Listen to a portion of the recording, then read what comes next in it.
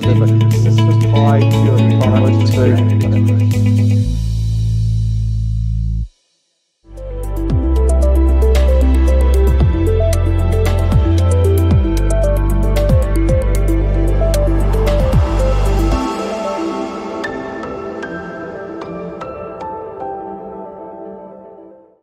Gary, it's great to have you back on with the news on the decision to test Borba's potential production from the Kione and with the production update on the recently acquired assets in Canada. I'd like to turn it first to Borba if I can. I'm sure this has caught a few investors by surprise, so can you take us through your decision here to pull up before drilling the lower zones and the rationale for testing the Kione only? Sure. It wasn't just investors that were taken by surprise, and I think we were very surprised by the log results as well. But as background, we're drilling very slowly subsequent to the last release we made to the market. And we were getting more concerned, that extended time drilling was putting at risk what we'd already thought we had behind in the wellbore, in the open wellbore. So, we thought we had a good zone in the Gwynder and other interesting zones all the way down to the 8,800 feet or so that we were at. So we made the decision to run what we call an intermediate set of logs to assess what we had, and then multiple outcomes from that. We can assess, what's the best way to go forward. Should we stop and run pipe over the existing good zones that we had if they were confirmed by the logs, or a number of other alternatives, and how better to drill the remainder of the well. So we're about 900 feet short of TD, and so that was the decision we made. Sometimes we just got to be pragmatic. So we made the decision to run the logs. We got the logs, and we were disappointed by the quality of the potential reservoirs in the Gwynder. We ended up with estimate maybe 10 feet of pay in the Gwynder and a few feet of pay in two or three other zones. So what looked pretty good on mud logs didn't look so good in the hard light of day with petrophysical logs in front of us. So we then assessed that and said, well, we're not sure how we can drill that much faster going forward. We had a couple of tricks up our sleeves, but which we could use. But when we ran the synthetic seismic, we decided that the events that we were already seeing were representative of what we had ahead of us, and the events were representing hard streaks or a combination of hard streaks and silty zones that were saturated with gas, and that's what we thought we probably had. Well, we're pretty certain that's what we had ahead of us. So we made a decision at that point to plug the lower part of the well back up to the casing shoe, and to then resort to testing the Kione, the 92 feet, 137 feet potential pay in the Kione that was already safe behind the 9 5/8 inch casing.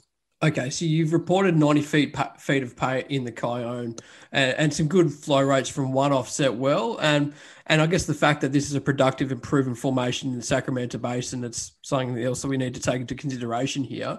Can you take us through the next steps, the likely timeframes, and what else can you tell us about the Kione in California? Well, first, the Kione has been a very, very good producer in the northern part of the Sacramento Basin. Many wells produce from the Kione and produce at good rates. It's not just one offset well that produced good rates from the Kione. There were 2 or 3 wells within the Ord Bend field that produced good rates from the Kione. So there were some good examples there, and that's what we're hoping for out of this. And if we get a good flow rate, the chances are that we'll get a good amount of production out of this, and get our money back for this well times over, multiple times over. So that's what what we want to do, and then we'll assess where do we go from there. You always reassess after you've got results, and every well leads to new ideas and new opportunities. I suppose, Alex, the timing, we've got the big rig off site, and then bring a small workover rig on. We could be testing within 3 weeks is the current plan. So following production testing of this well, regardless of the result, where to next for Sacgasco in California, and how has this result shaped your forward plans? Obviously, it means that we won't be rushing out to drill any development wells on the deeper sands that we're hoping for at Borba. So, that means that we'll focus on the production and increasing the production. After all, we only explore, as a means to increasing production anyhow.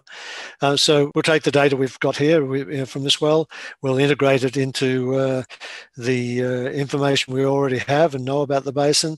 We will look at the production enhancement opportunities that we have in our portfolio. We are doing some other exciting things that I'll let shareholders know about once they're coming to fruition in the basin to assess the potential.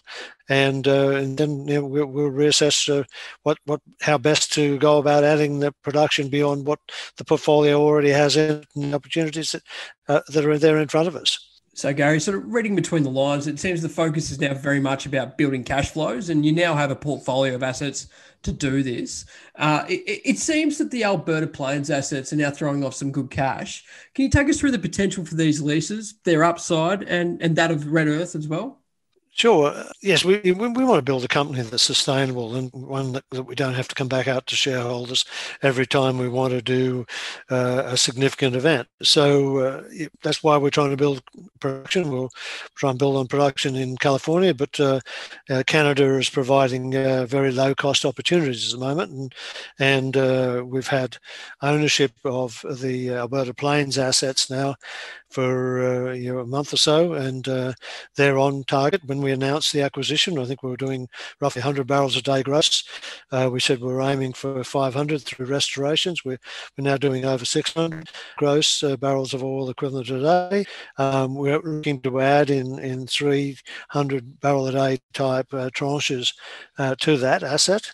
In the meantime, in the March, we added closed on the Red Earth acquisition. That added 1,000 barrels a day gross, 300 barrels a day, a little over, to Sacgasco. And so all up, we're doing 420 or so barrels a day. And that's good cash flow. If that was netting, $20 Aussie a barrel free cash flow over and above lease operating costs, that's I think $3 million or more a year in cash flow. So that then provides the opportunities to do other things. And just finally, Gary, I understand Blue Sky have introduced 2 solid transactions. Do you have your plate full, or are you assessing more assets with them? Yes, we are assessing more assets with them. They're a good operator. They know how to sniff out good deals, and they know how to change the lease operating statement so they go from being marginal to good cash flow producers.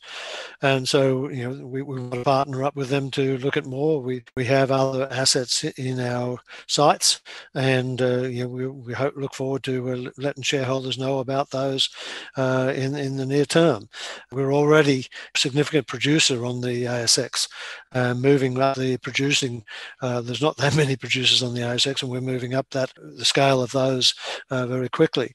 And we'd hope to do that again. We also know what other assets we'd like to have ownership of, because we can see opportunities to change them in our own right, in our own backyard as operator. And so we'd love to move those forward, and are actively looking at ways of moving those forward as well. Thanks, Gary. Really interesting chat, and obviously a slight shift in focus, but Sacgasco's got plenty on its plate, and I think it's still all systems go moving forward. So thanks very much for joining me, and all the best. Thank you, Alex. I appreciate the opportunity again.